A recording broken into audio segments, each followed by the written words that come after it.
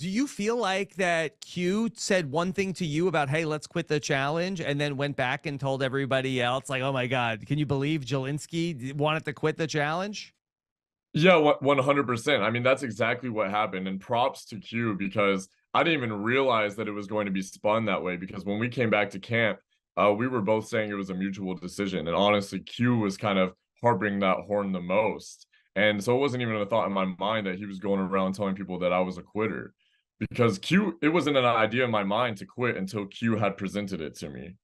So, yeah, major props to Q for being able to spin that.